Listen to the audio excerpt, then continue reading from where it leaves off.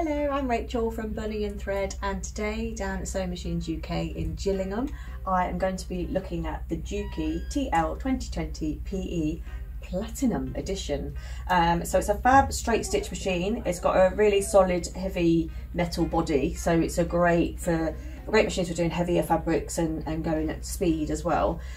So the Platinum Edition, it came out in the US, and they made a limited number of these machines as like a sort of special edition, and now it's available in the UK, so I'm quite excited to have a play, have a go with it. It's got some really nice features on it, like the pre-tension that you usually get on an industrial machine. You have got the built-in spool stand here as well. You've got your cutters, needle up and down button, speed control here. You have to use the foot pedal, but you can limit the speed that the foot pedal does, so you're not running away with your foot. Basically, you're kind of reducing that. You can drop the feed. You have got your knee lift and a table, which I'll put on again in a second as well. And because it's kind of got that crossover between an industrial and the domestic side, you've got the industrial kind of threading system, so your bobbin goes underneath this way, and your needle, they're standard needles with the flat back, but the flat bit goes to the body of the machine rather than the back, so slight differences there with domestic machines. You've got a nice kit of feet as well, accessory feet, and a few bits and bobs here, and you also get this fabulous certification of authenticity here as well, so with your number of your machine, everything on there. So let's have a look at the machine.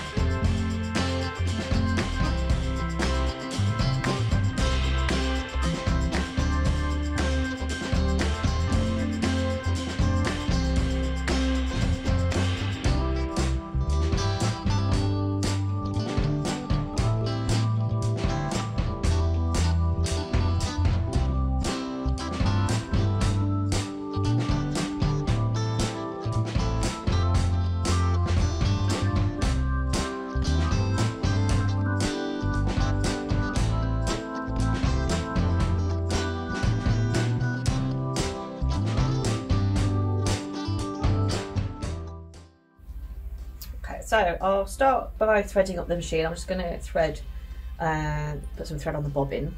So on these bobbins you've got a little cutout part on there, so you just want to line that up with the little notch on your bobbin winder at the top here. So I'll just pop that onto there, give it a little jiggle round till you find that notch. There we go. Okay, and then I'll take the thread up into the spool stand, and we want to go like a sort of cross with your thread like this. So this is your tension for your bobbin, so I'll just do that again quickly. So it'll go in front of it and then around, but give it a good pull so it's right into the tension, because otherwise it's not going to be doing what you need it to do basically. So we'll just pop the thread into that hole. Okay, and then I'll just pop that back on. Just check there, little notches, and then we can push this in, so that's engaging the bobbin winder, and then we can put it down.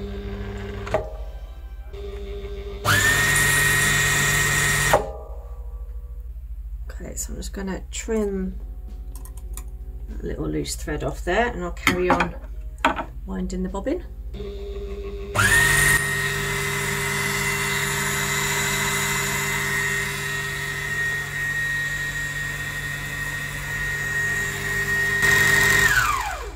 we go, and it stopped automatically as well when the bobbin was full. And if you find that I mean, this has gone on really nice and evenly, so that's perfect. But if you find that it's not even across the bobbin, then you can make an adjustment as well if you need to, but that's all in the instruction manuals if you need that. So let's pop this off here. Just gonna cut that off there. Okay, so it's an industrial style bobbin case. So what you want to do is make sure that your bobbin is going clockwise. So when you pull the thread, it's turning like a clock would turn. Okay, so that's the way you want it to go. So we'll put that into here, and there's a little cut out part there where your thread just goes in, and then pull it all the way around, and then that should stay nicely in there. And again, you can adjust the bobbin tension if you need to, but it's worth probably trying it out first. And then you'll need to get into the side here to put your bobbin into the machine. And you can open up this bit here and then pop that in. I might just trim that off a little bit so there's not quite so much thread. There we go. Okay. So I'll go and thread the top thread and the needle. So from your spool stand up here, take your thread straight down to these guides here. So these ones you can kind of tailor to what you need for the thread that you're using. So this is just the normal standard thread. So we can go through the top, the first hole here and then the third hole, but you can use that center hole as well. So you're using all three. If you've got like a nylon thread, a difficult thread to use, because it sort of helps just to keep the thread in place where it needs to go through the thread path. And then you've got your pre-tension here as well. So your standard pre-tension setting is where the screw in the middle here is flush with the dial. So you can just take your thread through the tension, give it a little pull to make sure that's in there, and then we can go down to the main part of the tension. So with this tension dial here, you want to make sure that your foot's up. So I'll just lift it up and down so you can see the tension discs moving open and closed here. So you want them open so the thread can sit inside the tension discs, and then we'll take it around here through this little guide here, and then we'll take it down again around here into there, around the take-up lever, into there again. So all the way around and then down to the guides nearer the needle. So take it from here down to here, and then you've got a guide to the left hand side of your needle threader. So just pop that back into there again. There we go. And then you've got a guide in there. Now your needle threader, so you need to pull it all the way down, and it kind of catches the thread here as you pull it down. So it catches it on the way down, and then the hook, so because the needle has gone in sort of at a 90-degree angle to a domestic machine, so the flat back is going this way. So you need to just think about where your eye of the needle is and where the hook is for your needle threader. So the hook's going through the eye this way from right to left, and then what I'm going to do as well is just put my foot down so it gives me a bit of extra clearance to get my thread underneath. Take your thread underneath there so that it's in the guide, and then just gently let the thread go through the needle, and there you've got a loop that you can pull through. So the thread goes through from left to right. So that hook is going through this way. You need to get your thread in there, and then that allows the needle threader to pull the thread through the needle.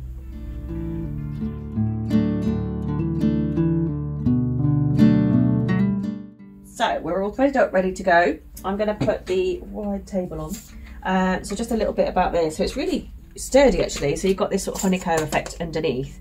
And another little tip is you can put your knee lift, store it away under here if you're not using it. So that's quite handy. And they literally just slides on. So you've just got to go over your knee lift there. I'll just grab my threads out of the way. And that's on there like that. And because your bobbin goes in this way, you've got this little door here that you can open up to access your bobbin without having to remove your table, which is really handy. So just pop all that back down. There we go. You've got adjustable feet as well. So if you've got a wonky table, you can adjust the feet as you need to. But it's nice and secure. And yeah, let's get sewing. So that's just some calico to start off with. I'm going to put my foot down. And I've got my stitch length here. So it's set to 3 at the moment. So you can adjust that as you need to. And yeah, let's go. So it's a really, really fast stitch on the machine. Like I said earlier, you've got your rabbit and a turtle there to sort of indicate whether you're going fast or slow. So if I set it to like a medium speed and then go full pelt with my foot, it's only set to that speed, so it limits the speed that your foot pedal will do, which is really handy. But if you want to go top speed, so, and then I'm just going to use the heel kick function I mentioned earlier and just press down on the heel, and then that cuts the thread off for you. So it's a nice neat finish and super speedy. Really nice curve actually when you go that fast. You can get really steady curves with your sewing. So I want to try a few extra, some more difficult fabrics than just your plain old calico. So I've got some denim here, an old pair of jeans, and some really thick leather as well. So normally I'd recommend you change the needle. Obviously for leather especially, you'd use a different needle for those kind of fabrics, but we'll give it a go and put it to its test.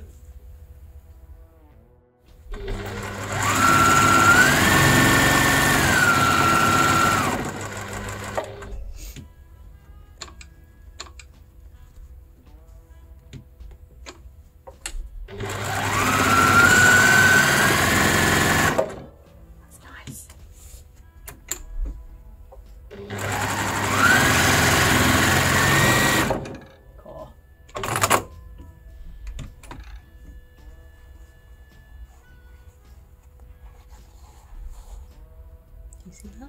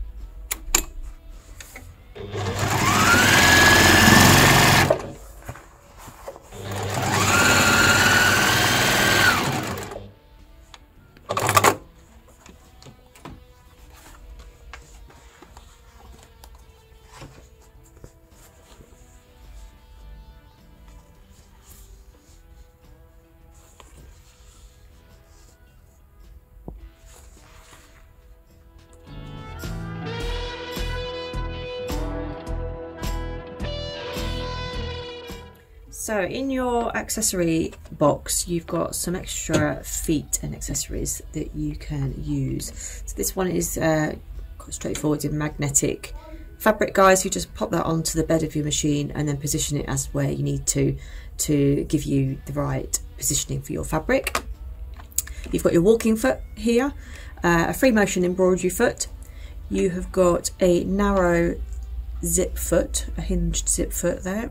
You have got a smooth foot, so great for leather. So I'm going to have a go with that with the leather actually, and just see if that helps to glide it over the top of that fold.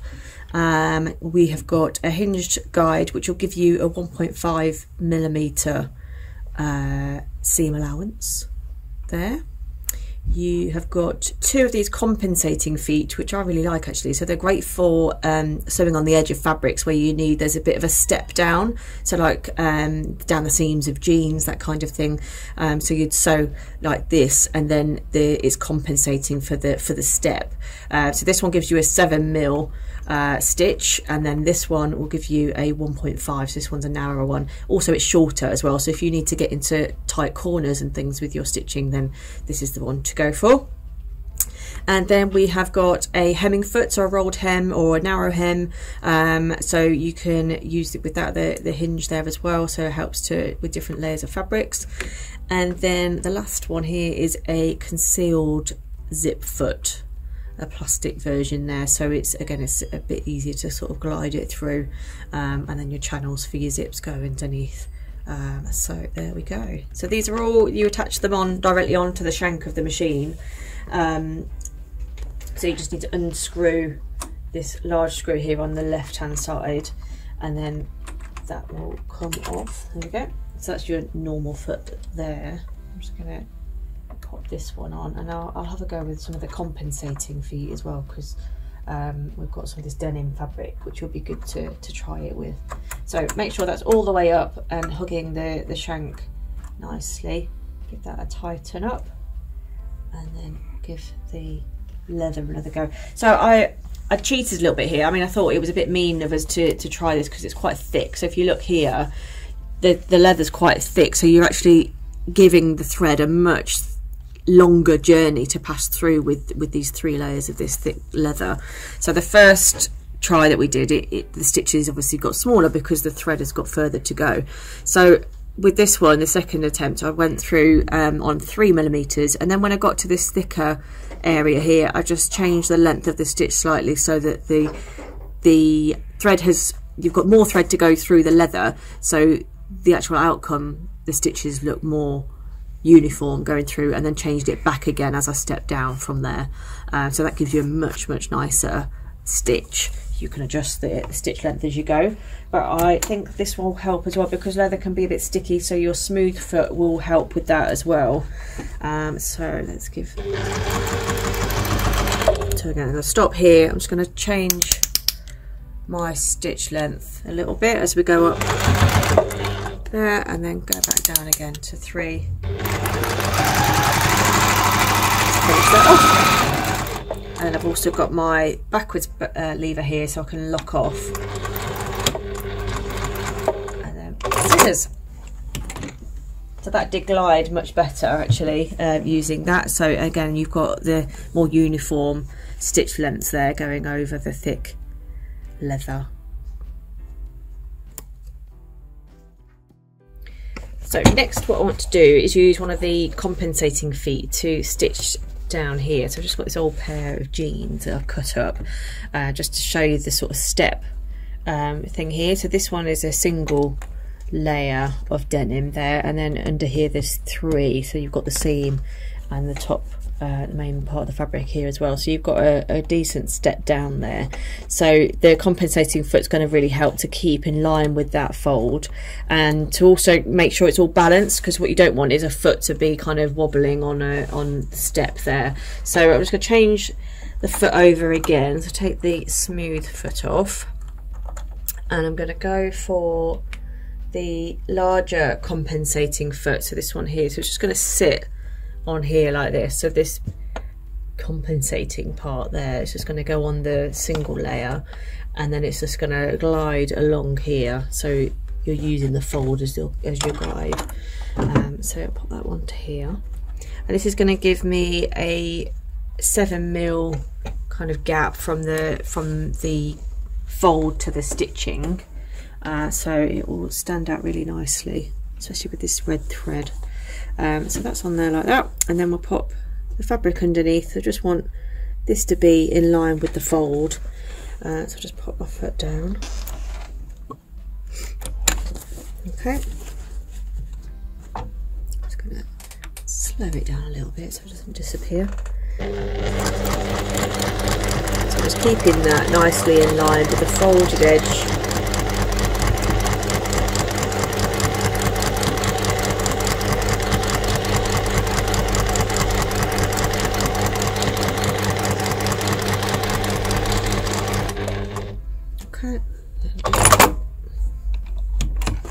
There we go, so that's stitched really nicely down there, and it goes through this like butter really. It's lovely to sew with.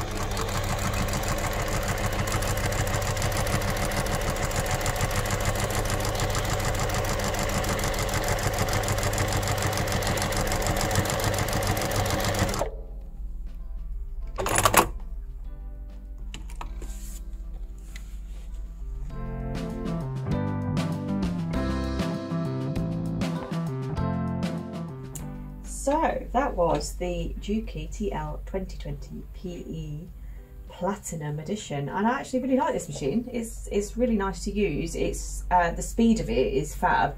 I really like how you've got the limiting function here for the speed, so you can reduce how your maximum speed with your foot pedal. Also the foot pedal with the cutter was really good. Just want to explain what this gadget is here. So this helps your foot, because your foot pedal, I'll just grab the foot pedal here. So when you're sewing, you do your normal action like this, but you've also got a heel kick function which will cut the threads. So sometimes you might not want to cut the threads. So what you can do is you pop this underneath, and that stops the foot pedal from doing that heel kick function. So if you, for whatever reason, you don't want to cut the threads by accident, you can pop that on there, and then you can kind of rest your foot on it, sort of thing, without having to worry that you're going to cut the thread halfway through stitching. So that's quite a nice little extra that you get with the machine as well. I like how this is all in one area. So you've got your stitch length adjustment here, your scissors, your needle up and down button, and then your backwards as well, your lock. It's just all really handy and accessible here. And then your foot lift, your feed dogs. Drop in your feed dogs here as well, so that's just a really quick switch over to enable you to do free motion embroidery, which is really nice actually on this kind of machine to be able to do that. And everything else is really straightforward actually. So threading up was nice. It's great that you've got the extra pre-tensions here, and everything is really clear to see what you're doing. And even this little thing here, so this is your foot pressure, so you adjust it up here, which is kind of normal, but to be able to see your foot pressure, I'm not kind of used to that with your domestic machines. You just sort of turn it and try it out kind of thing, but to be able to kind of see the indicator on there is really nice as well. And the needle threader, it's great, fab. And the table's really nice and sturdy, a good size as well. So yeah, it's all round, it's a great, if you're looking for a straight stitch machine, great for things like bags, the heavier fabrics like your leathers, denims, that kind of thing. So it's just a really sturdy, strong straight stitch machine. So if you'd like to find out anything else about this machine or drop in for a demo, give the guys at Sewing Machines UK in Gillingham a call, or visit their website at www.sewingmachinesuk.co.uk. I'll speak to you again soon.